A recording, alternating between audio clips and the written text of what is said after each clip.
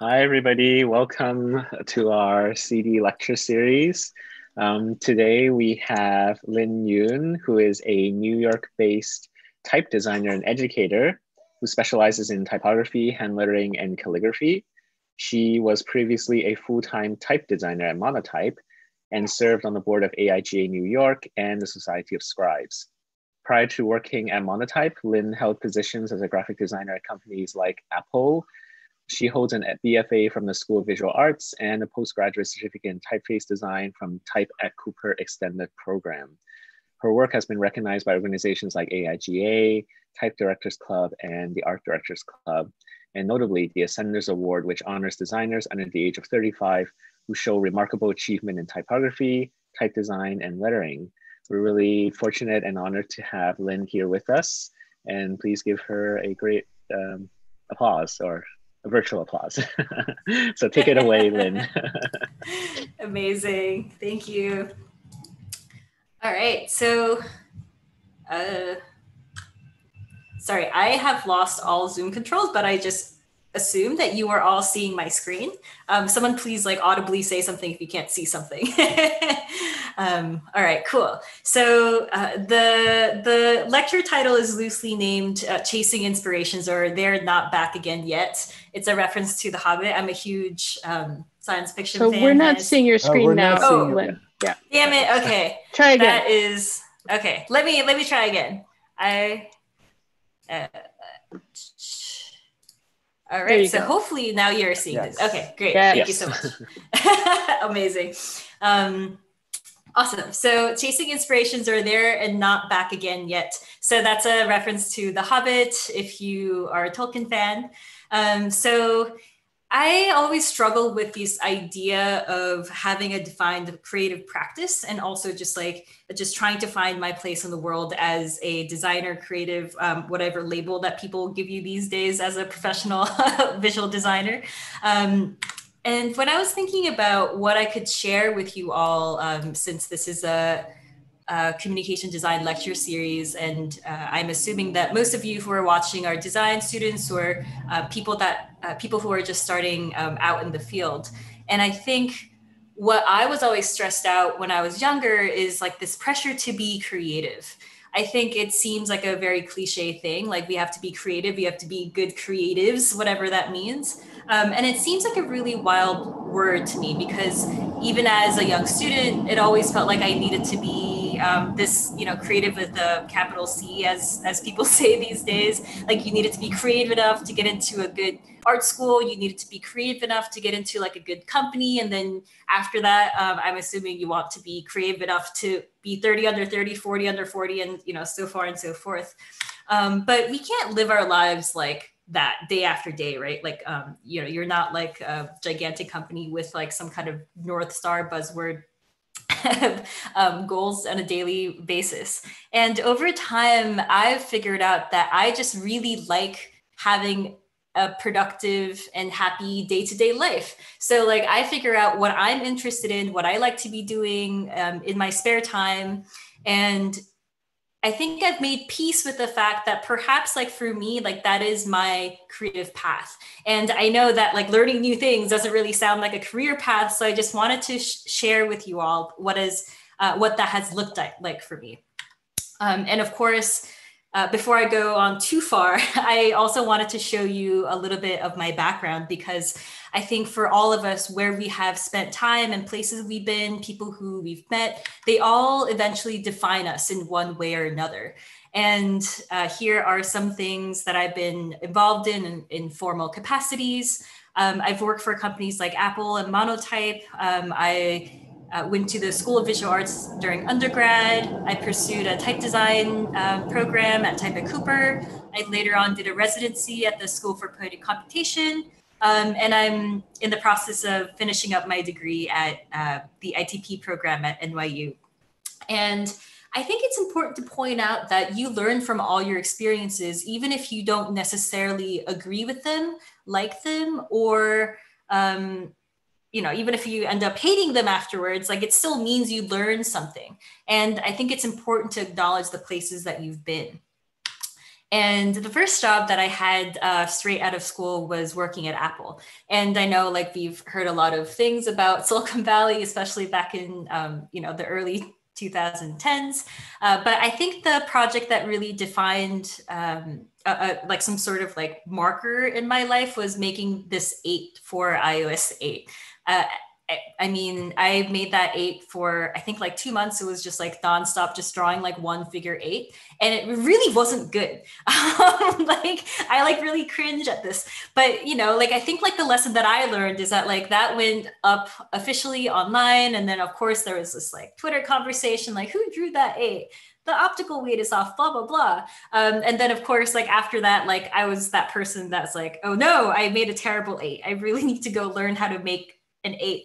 And I ended up at the Cooper Union's Type of Cooper program. And so like there, I really learned how to draw letters as a type designer.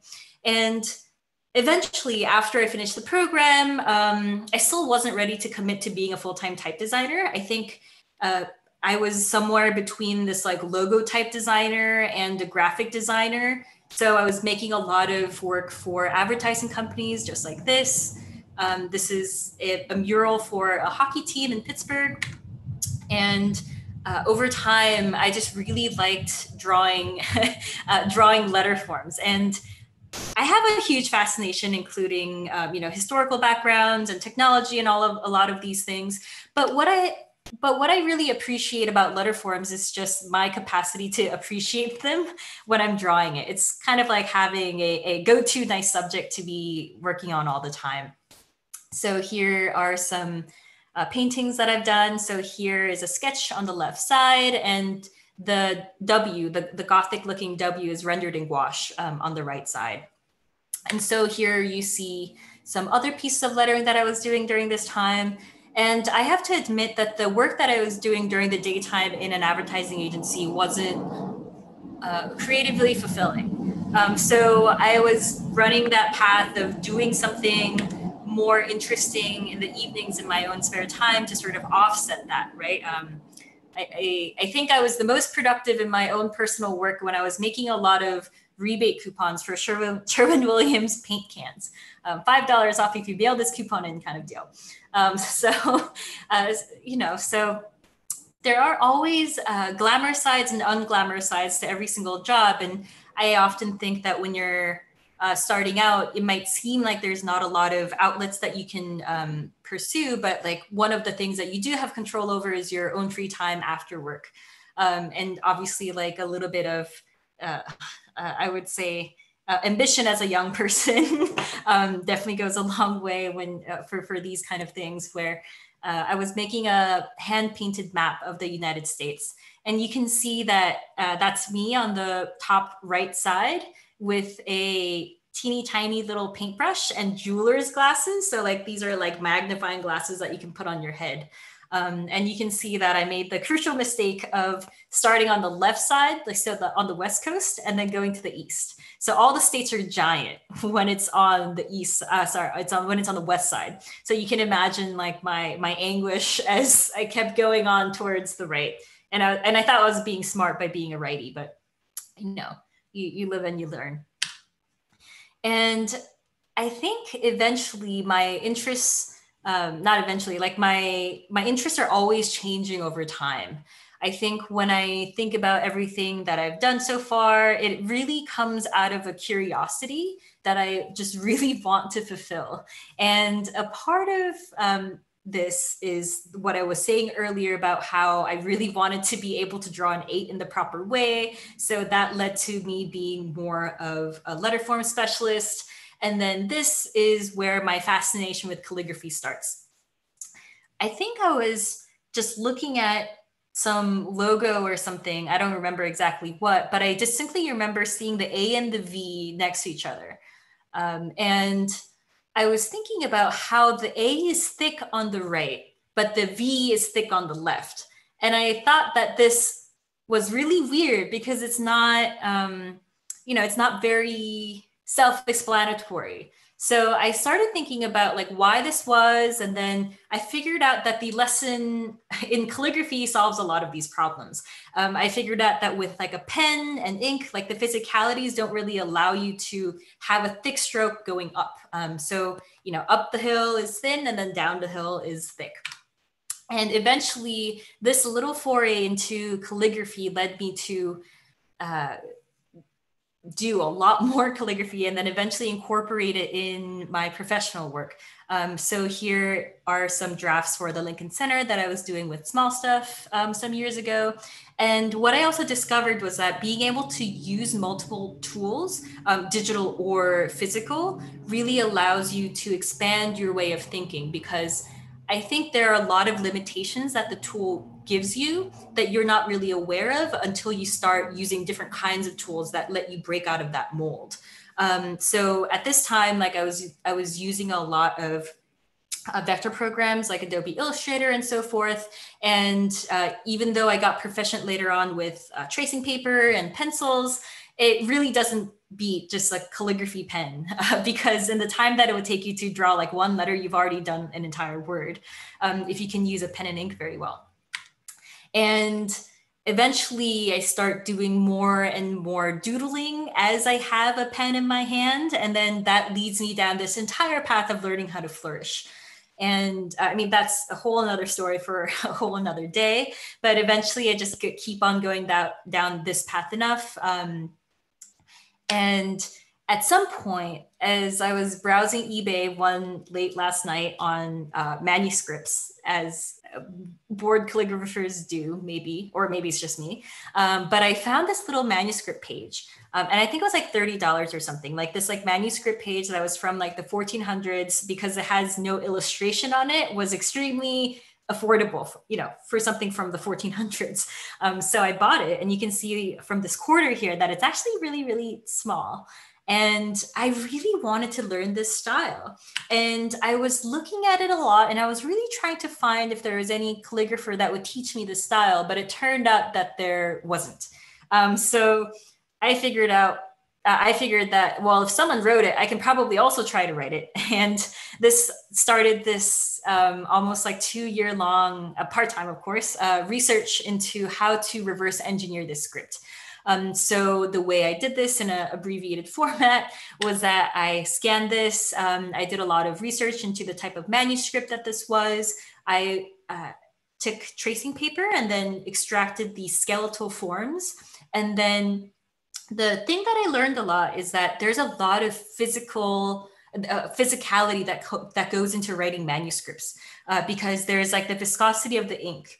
And then there's like the way that the human hand wants to write things. Fortunately, we all have a limited number of wrists and a limited number of joint flexibility. So it's kind of perceivable that my ability to write wouldn't be too different from a medieval scribe.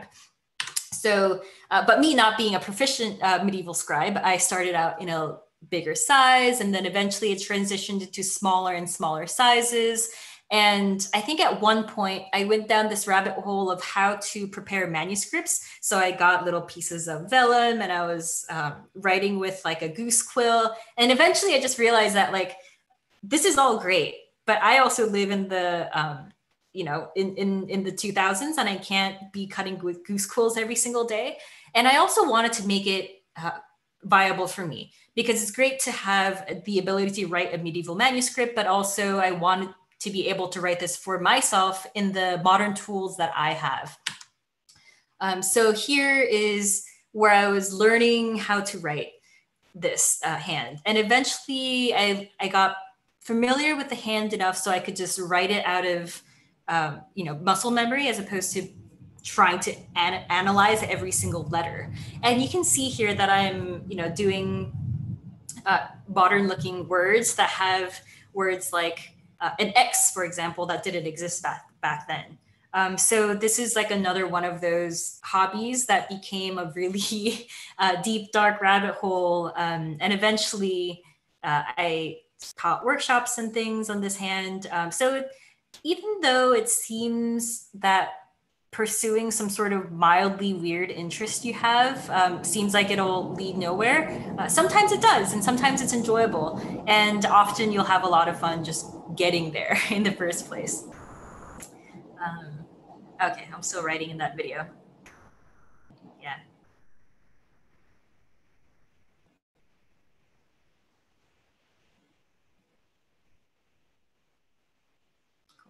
All right, so I'll move on. And eventually these things seem to live like, they seem to live in separate rooms in your head, but they do come together at some point because you are just one person. So here is an example where I was doing calligraphy and eventually I decided to make a lettering piece out of it. So you can see the letters written with the calligraphy pen on the top left, and you can see it turning into a lettering piece. Meaning that I was rendering all of them with a pen and pencil on tracing paper, and it started getting little nuances that you can't get from, straight up a writing tool and ink. And then eventually I vectorized it and then made it into a design that I could laser cut out of paper. So everything had to connect and not fall through. So like this is just an example of knowing different kinds of processes can always merge together to, for you to be able to adapt it into different kind of scenarios. And then another recent project that I've been doing is a typeface that's inspired by calligraphy. So here you can see the original sketch that I did with the pen up on top. And you can see that there's a lot of inconsistencies, right? Like every time I write the A, because I'm writing it with a physical tool, it'll be different. And here you can see that I digitized it and I was slowly making it harmonize, because the nature of a writing tool is very different from the nature of a digital font file that needs to work with every other letter in the alphabet. So like I was like trying to reconcile those differences like slowly but surely. But I am a firm believer that without my ability to have experimented in the actual pen and ink, like I probably would not have been able to get to the digital result. So yeah, here is just a random sample from a sketchbook that I was trying to sketch out letters in. And you can see that like the process is different. If it was like a pencil and marker sketch, maybe I would have made like 3 and refined them over and over. But because this is pen and ink, I just keep writing more and more of them. And here you can see that after I got to some sort of form that I wanted it to be, I was refining it with a pencil, and then eventually it got brought on digitally. And you can see just like these previews of the typeface in different styles and weights. Yeah. And then of course, I was having a lot of fun with different kinds of ampersands. And so this is like the part where I just show you a couple of things that I've made for Monotype, which I used to work at full time for about like 2.5 years. I left, I think last fall, but here you can see some typefaces that I was working on. And this is a layer typeface. So I was working with 3 different styles that would layer on top of each other to make this dimensional form. And you can see that I still try to retain a lot of that experimentation that I do with the hand.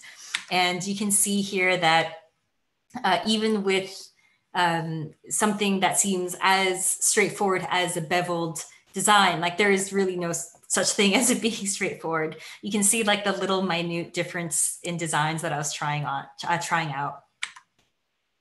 And here you can see the other style. And so these are typefaces that you would have layered on.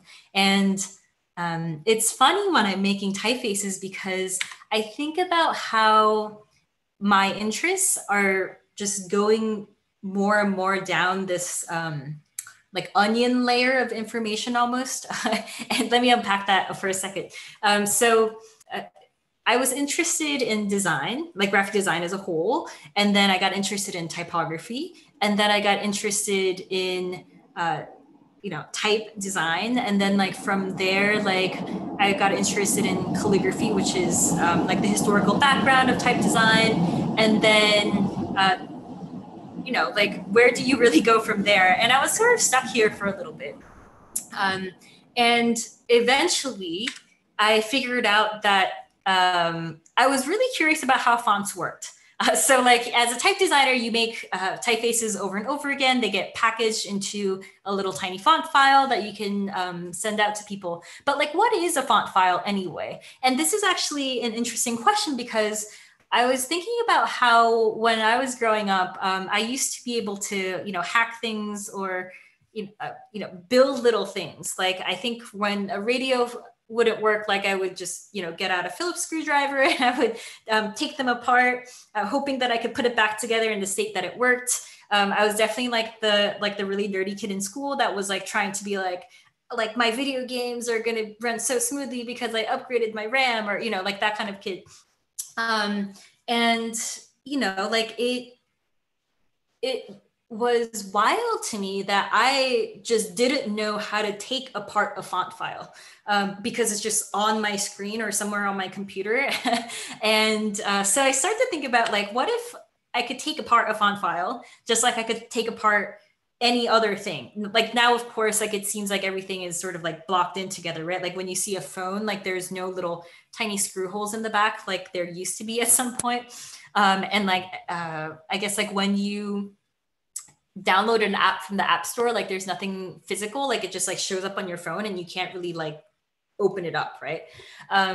So I really got interested into programming. And here is just a slide where I was like just trying to like express to you like how I'm just like really interested in this like evolution of technology and like how people are building things. And so here is a little diagram of little planets that I've been at so far. So I was in graphic design and then I went to type design and now I'm getting into coding. And what I've discovered in my foray into technology is that type is also an onion layer of things where like type as a concept is a visual system, right? Like when you type in when you're trying to typeset like a word, you expect the A to be similar to the T and E and so forth. Like everything has a visual system. But then when you start to look into it in a little bit more detailed way, you notice that it's a modular system, right? If you're, if you've like sort of tried to dissect things in your typography class, like you probably have realized that some parts are sort of reused and you start to see that modular system behind it. So when you're thinking about, let's say like an F, it probably seems like the E and the F are very similar. And like, like the F sort of looks like the E without the bottom bar and so forth, right? So like when you're learning type design, you learn that everything is a modular system. And it's like little Lego pieces that you put together and take apart in order to make a bigger system. And then what I learned when I started to get into programming is that type is an instructional system. You can all do this. Like if you have a font file on your computer, you can just drag it into like any kind of text editor and you'll see like this like bunch of like type is just a bunch of text. And you'll see that there's like little coordinates inside those files. Like what a font file is that it's a series of instructions that is letting the computer know how this should be drawn. And we can talk about this for a very long time, since computer at its core is still a very much, like a 0-1-0-1. I'm getting too much into this. But when I realized that typefaces were instructional, I also realized that it's very much possible to unpack these instructions that are inside a font file and to do something with it. So here are some sketches that I was doing. At the time I was going to the School for Poetic Computation, which I think is still in the West Village in New York City. So here is an exploration that I was doing in Zach Lieberman's class for open frameworks. So this is Helvetica, actually, that I was trying to make into a three-dimensional thing. I wasn't quite sure where I was going with that, but at the core of it, what the instructions on the left side are doing is that there's this little helicopter thing that's drawing lines as it's going around the parameters of an X. And then on the right side is a word. It was inspired by Muriel Cooper. So like it has the word Cooper, and if a certain coordinate is inside the inner parts of a letter, it's bigger and closer to the viewer, and like the further it is, like it's more further, sort of like a little grid star system. And eventually I was wondering what it takes to have a parameter for time. So here you can see that the outlines are getting drawn for time, and then the outlines are getting degraded over time. So you can see them turning into little blobs. Yeah, so you can see them turning into little blobs over time. And since then, I've been doing a lot more with technology and type. And I just wanted to share a few projects that I've done in relation to that. Here is me doing a machine learning project. So basically trying to teach a computer how to do something. So again, stands for a generative adversarial network. If this all sounds like mumbo jumbo, like don't worry too much about it because there is a really great platform called Runway that lets you start out machine learning, even with zero coding experience. It's really, really friendly. So to start out with machine learning, I was using Runway, and then I needed to collect data from somewhere because I wanted to work with letter forms. And although I could sit here and draw 1,000 letters, that would be really time consuming, and it really wouldn't be crucial to what I was trying to do because I was trying to teach a machine how to draw letters, right? Sometimes you can't start from the very, very granular step, let's say. Sometimes I just want to go by flower instead of growing crops and waiting a year. So I discovered that MyFonts has an API. So MyFonts has a structure that lets you pull their data. So what I did was that I pulled a lot of font images from the MyFonts API. And you can see that I had a gigabytes worth of images at some point. And I think for this project, I set up a parameter for myself that I wanted it to be sans serifs, because sans serifs seemed like a very particular look that I could try to get the machine to draw for me. So I downloaded more than 50,000 images from the MyFonts API. And then I also had to manually beat out like 20,000 or something like that. So like sometimes a lot of the work is in collecting the information more than doing the actual thing itself. But I just wanted to point this out because it's not some sort of magical algorithm from the sky that I was like, please give me a sans serif, and it happened. So not quite there. But you can see that the original model was trained on human faces. So you'll see this like uncanny valley of human faces turning into letters. Because I was training it first on letters, like the letter A, but it started with faces, so you can see them turning into letters. And it's not always perfect. This is like my first try. You can see like instead of people's faces turning into letters, they're turning into these like weird like penguin shapes or whatever. So nothing really happens one shot. But eventually I was able to get it to produce A's for me. That looked pretty sans serif-y. And then I trained it on a short word like ASH. Because I figured like an H was also pretty standard, and an S was also a pretty standard shape. And it already knew like the A, so I could just sort of like shimmy it in there. So you can see the word ash here. And here's a still image, so you can see what's going on without all the wild things going on. And you can see that the machine clearly recognizes what the ASH should look like, although there's more variations in the A, presumably because designs for the A vary a lot more than it would for the H, for instance. You can imagine that for an A, it might have a little like hat, it might have a little bit of a slant, maybe it has like a round top, maybe it has a pointy top. Like there's other ways that the A could look, which is why it looks a little bit more shaky.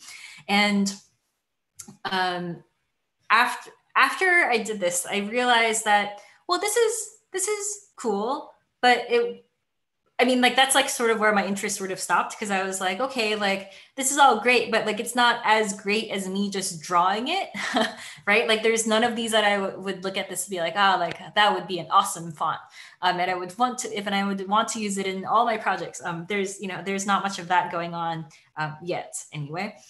So eventually I was like, okay, what other ways could I try to get the machine to make a letter for me?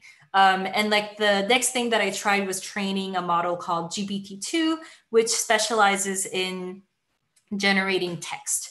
And like all of this is, like just like Runway, like this model is also available for you to train if you're so inclined on Google Colab. So here you can see that like I was using an existing notebook, as they call it, like a set of like a platform that lets you run code in a certain specific order, which is why, it's kind of like a digital notebook. So you can see here what I was doing in order to produce these.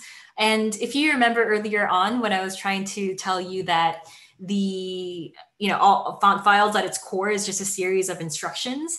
So like, this is where I went back to that concept. And this is not a font file. This is an SVG that I opened up.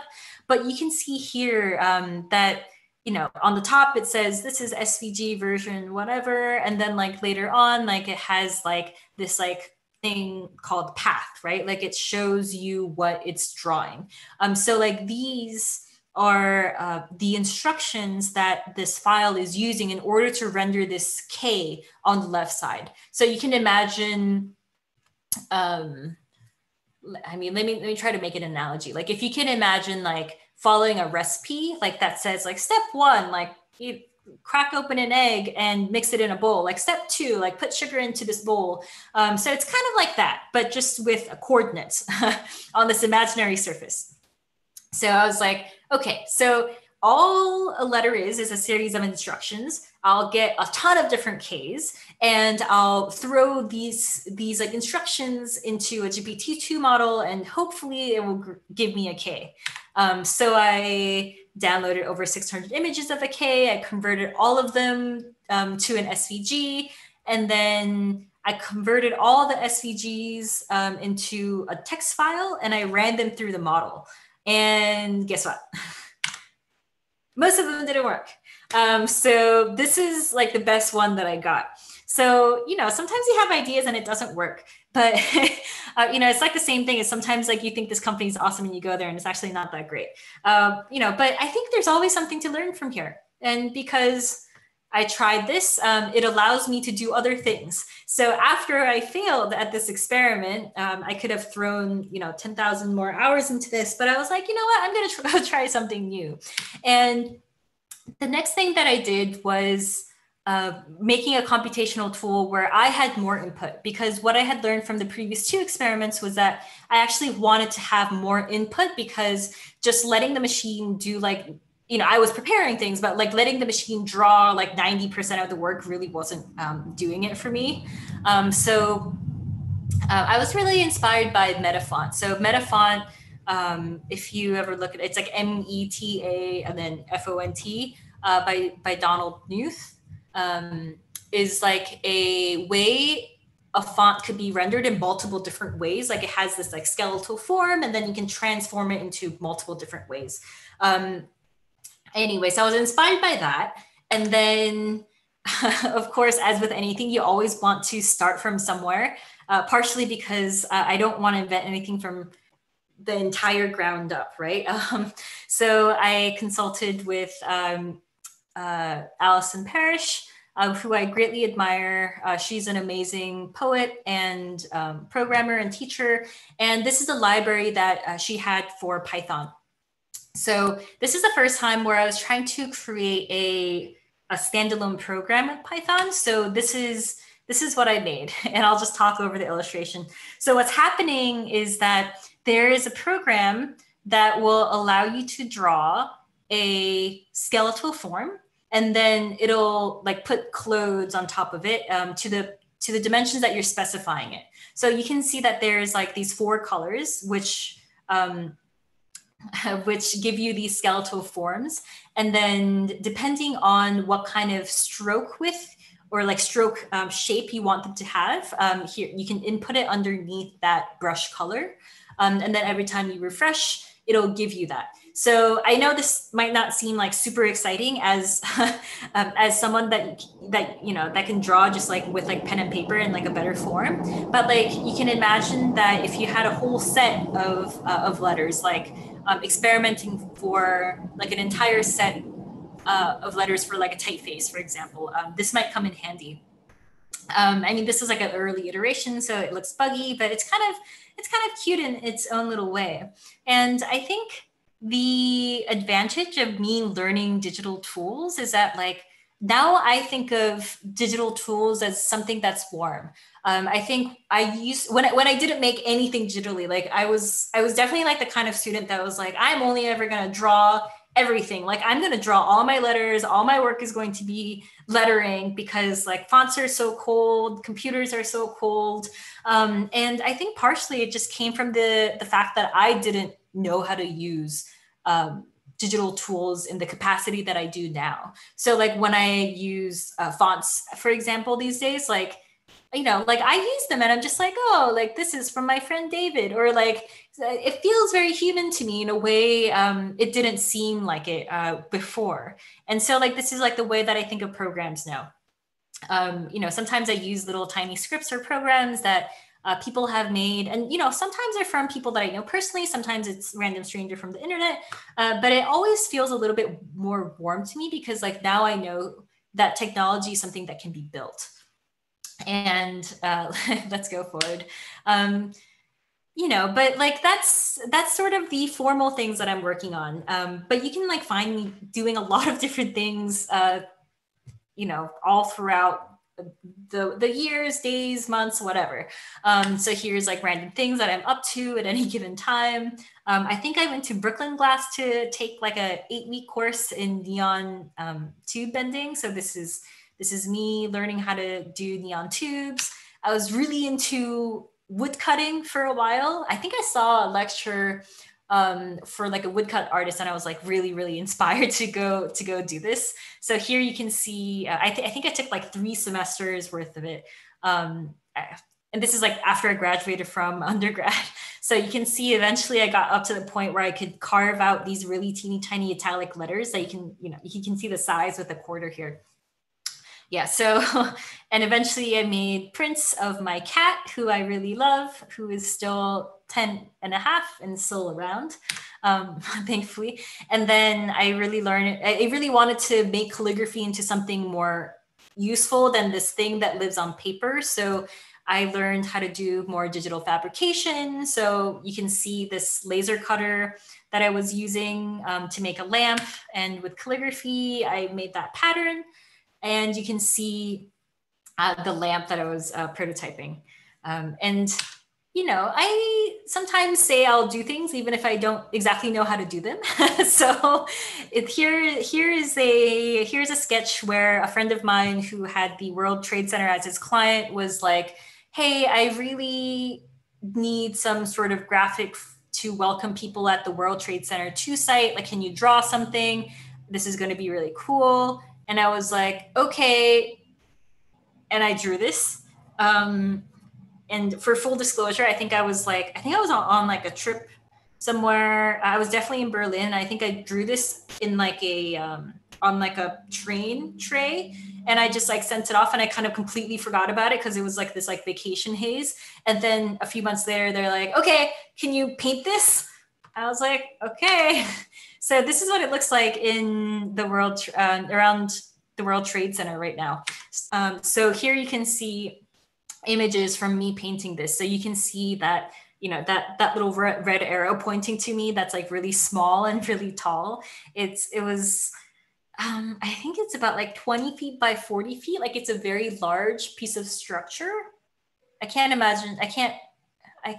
remember the exact dimensions, but you can see how big it was compared to me. who's like 5 foot tall. So here you can see me painting on this thing, and I was really scared of heights, but I got over it and it was great. And then the next summer, the same company contacted me and they were like, can you do another mural? And I was like, okay, as long as I can draw letters. And so this is what I had in my sketches, and it eventually turned into this. And here's a little video.